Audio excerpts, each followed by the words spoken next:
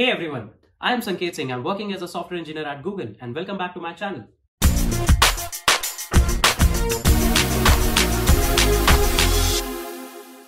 So guys, today we are going to discuss about a very interesting topic. I posted a video a few days back where I discussed about my journey, how I went into Google. So today we will discuss not about my journey to Google, but my rejection story at Google as well as at Apple. So most of you might not be aware about the fact that I was also rejected at Google once. So I'll discuss the whole journey about that with all of you guys. So this is going to be kind of start of a new series about story time where I'm going to share my stories and experiences with all of you guys. So without any further delay, let's just start. But before starting the video, don't forget to hit the subscribe button to the channel. And if you find the video interesting enough and motivating enough, do hit the like button to the video and let's just start. So the story goes around in 4th year when I was in kind of 7th to 8th semester. I was transitioning from 7th to 8th semester. I was applying to a lot of opportunities off campus. I already had 1 or 2 offers, one from Sprinkler, one from Interview Bit, but I was still hustling for even better options. At that point of time, I got to know about the applications of Google Japan.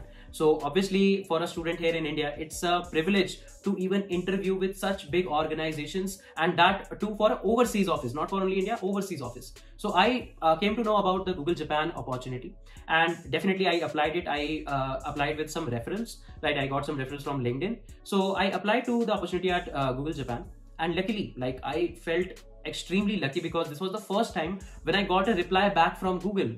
Not even during my internship days when I used to apply at Google, I never used to get a reply, but this was the first time I got a reply from Google, and I was seriously really excited, right? So I got a reply from the recruiter that my test has been scheduled for the hiring process, and this date and this particular time has been set for the test, and good luck for the test. I was really excited and really enthusiastic about the fact that I will be interviewing for Google. This will be the first time I'll be in the process of Google. But I made the first mistake even before the first round, right? So my online test was scheduled. I still remember it was some Friday. My online test was scheduled at around 6 in the evening. According to me, it was around 6 in the evening. But I didn't check my email correctly, and the time that they mentioned was not in IST. It was according to the time in Japan. And I was like totally prepared. I practiced a bit of lead code, a bit of questions from code forces and all, so that I can perform well in the test. But then I realized that, oh my God, I just made my biggest mistake probably of the life, that I didn't read the time zone about in which the time was mentioned. And the moment I realized that this 6 p.m. is not the Indian Standard Time, I was totally disheartened because I thought that, okay, this was the one chance that life gave me, but I screwed it up. But I thought that, okay, I already screwed it up and there is no turning back now. So how about let's reach out to the recruiter and tell her about the situation. I mentioned her the situation that I missed the test due to this and this circumstances. Can I get one more chance for the test? And trust me, this was the best decision of my life. The recruiter shared me another test link for another day. And this time I didn't make a mistake. Now this time the test was in early morning, like around 7 a.m. in the morning, 7-8 a.m. in the morning. But I still set up everything perfectly. I gave the test, right? So the test had 2 questions. I would say medium to hard difficulty questions were there. I was able to solve both of the questions, and I was extremely confident about the fact that I will definitely get a reply for the rounds, the face-to-face rounds. It was the time when pandemic already hit the whole world. So obviously the rounds were expected to be online, right? And that's what happened. The recruiter called me and said that, okay, your first round is expected to be scheduled. Can you please share us a bit of timeline and available days and weeks? I shared my whole timeline, and there was one more question that they asked. What is your preferable language that you want to code in? I was confident with C++, so I mentioned C++. And then they scheduled my round with one of the engineers at Google Japan. Now the twist here is, I went for the round. We introduced ourselves. It was a 45-minute round. They gave me, like the guy, gave me a very easy question. Like I already knew how to solve it. If you'll check out the rating of the question, it will be kind of medium hard kind of a thing.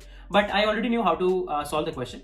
But the catch was, I knew how to solve that in Python, because in Python there are some inbuilt functions that readily provided most of the tasks and really modified the whole solution to a very crisp and concise solution. And I thought that, hey, what's the harm in using Python here? I totally forgot about the fact that I mentioned C++ as my preferred language in the form. And now I asked the interviewer that, can I code in Python? I explained him the whole solution. He was satisfied, like he was looking satisfied with the solution, and he said, yes, you can code in Python, but I guess you have mentioned C++ as your preferred language. So I told him, I thought that maybe it's not a very big deal. I told him that I might be comfortable with Python for this question. So can I go forward? He said, okay, yes, please go forward. I literally coded the whole solution. Like 90% of the solution was correct. I was missing one edge case. The interviewer told me that, can you please check out the edge case that you might be missing? I checked the edge case and I coded it well. I took my whole time, and there were some follow-up questions that I also completely answered. And I was confident enough that, okay, I have banged on the interview. I'll definitely get a call. No matter what happens, I am going to get a call. And this assumption was, I'm not sure, a mistake or a very early decision. But after like 3 days or 4 days, I got an email from the recruiter that, okay, the position that you were applying to is now put on hold, and we won't be proceeding with your profile for the corresponding role. We will reach out to you back as soon as some relevant position is open for you. And that was it. And this was the moment when I felt like, okay, I got a chance. I screwed it up once, and now I have screwed it up twice. So I reached out to the recruiter that, can you give me some feedback and all, but I didn't get a reply. Probably they might be also consumed in some of their tasks also. So I assumed that few mistake that I did was like not being serious about the fact that I have chosen one language in the form, and like I felt really casual about the fact that I can definitely change the language. I felt that that is something that was my biggest blunder.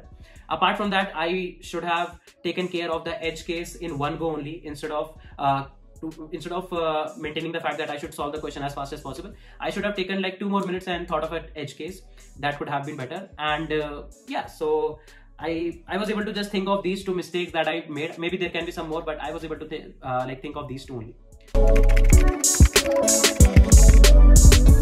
So what are my takeaways after getting a rejection from Google? So I realized the fact that the most important thing after getting rejection at any phase of your life is not to stop then and there. You should learn about what mistakes you did. That's why you got a rejection. So what mistake I did, I didn't set the right calendar time for my test. I was not like looking at the email properly. All the details were there, but I missed it. Also, I realized the fact that I should be more careful when filling a form, that, okay, I can get something which might not be easily solvable in C++. So like the learning is something that is going to be most important after rejection, because using this learning only, you are going to improve later, that when the life will give you the second chance of doing the same thing, you won't repeat the same mistake again. This is the most important takeaway. The second most important takeaway that I felt was to keep going forward, right? You should not stop at any phase of your life. Rejections and acceptance are part of the life, but you need to understand the fact that whatever happens in this whole world happens for a good reason. You got a rejection because you might not be prepared for that opportunity at that point of time. When you will be prepared enough, definitely you will grab that opportunity, you will crack that opportunity. This is another takeaway that I felt. Also, what I felt was making sure that always you get accepted is not going to work, but making sure that the experience that you already, the experience that you got during the whole process, or whatever you are doing in the life, the experience matters. When I talked to that interviewer and I got to know what he works on, when I interacted with the HR, I got to know about a lot of culture of Google, right? I got really good questions to solve. This was like the whole experience. I prepared for the interview. That was the experience. That was the journey. The journey is the most important part. The more you will enjoy the journey, the more you will enjoy your destination also. So this is also, I felt, one more takeaway. So this was like my story of why I got rejected at Google. And let's just resume the journey and let's just see why Apple rejected me, or why I got rejected at Apple. So I got rejected at Apple like pretty recently. So it was 2021 only, and the day I got an email was my birthday only. So on my birthday, I got an email from a recruiter from Apple that your profile has been shortlisted for a position of SRE. What is SRE? Site Reliability Engineer at Apple. So like I came to know about the fact that Apple London was hiring a lot, and I applied to a lot of positions using referrals. Some of the position I directly applied. So among all those applications, my profile got shortlisted for Site Reliability Engineer. Now I'm a software engineer. Whatever experience I have till now is basically focused towards software engineering. But I thought that, okay, Site Reliability Engineer also has a gray region and it's a really good opportunity to work at Apple London. So why not give it a shot? So I read the mail, I was really happy and I started preparing. I read some lead code articles, some Glassdoor articles that what Apple asked for an SRE interview. And I also reached out to some people at LinkedIn that, okay, what was your experience for an SRE interview at Apple? And the rounds were kind of simple. There were like 2 technical rounds followed by a few manager rounds. So I went for the technical rounds, and in the technical rounds, it was like a bit different experience. It was a 1-hour round, and in the 1-hour round, in the 30 minutes, I had to solve 3 questions, 3 data structures and algorithmic questions. Although I would say these questions were easy, medium, and all the 3 questions were connected. If you are able to solve the first one, the second and the third are already connected, so you won't be hustling a lot. But solving all of them and actually coding and actually running for a solution, like you have to run your code, that was a task in itself, because 30 minutes you have to be like bang on at your time management. But I was able to do it. I was able to barely manage around 30 to 35 minutes. That interviewer was also strict about the time. And the moment I completely solved the question, he started asking me questions more relevant to the SRE profile, questions involving Linux as an operating system, deployment structures. I still remember a question where he said that what is ls as a command, what it actually does in the background when you type it in the terminal. I answered that, okay, when you type ls, you will get the list of all the files in a directory.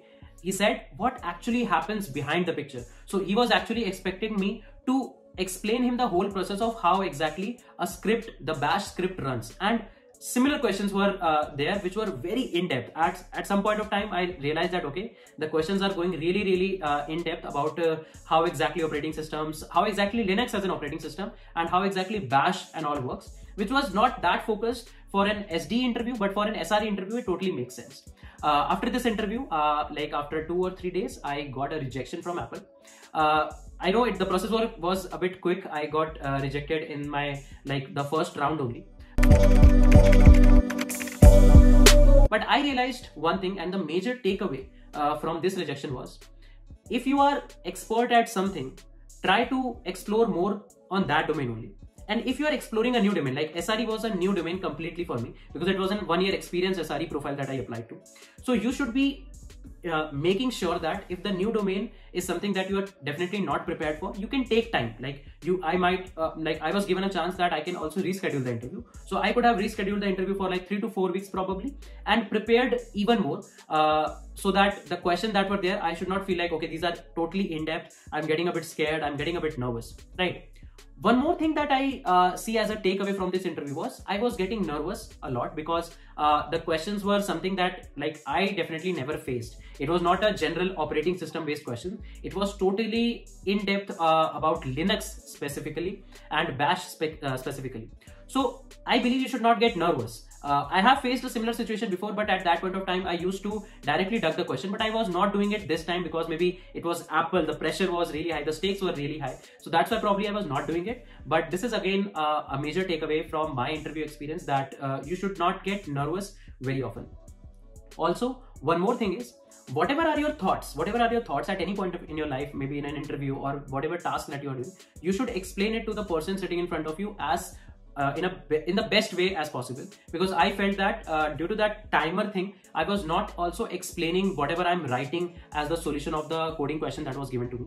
So that is also a major takeaway. But what I really enjoyed was, Apple actually called me back. Like actually Apple replied. And this is a very big thing for me, because Apple, if you'll see as a company, don't visit a lot of campuses here in India. Very rarely you will see people getting selected at Apple London. So getting a reply from such a prestigious company was a dream come true. And I'm still like really happy about the fact that I was able to get my profile shortlisted. When I got rejection from Google, I was definitely a bit more disheartened, but I was not that disheartened after getting a rejection at Apple, because the best part was getting a reply. And I was really fascinated about the fact that my resume, my profile is something that is noticeable at a company which is of the scale of Apple. So this was another takeaway from my rejection journey at Apple. And this was it for today's video. I hope you guys enjoyed the video. If you enjoyed the video, then don't forget to drop your thoughts in the comment section, and don't forget to like the video. I will be posting more about my stories, some stories of rejection, and some more experiences that I got during this whole time. I hope that you guys will enjoy it, and we will see you really soon in the next video. Till then, take care guys. Bye-bye. Have a great week ahead, and love you all.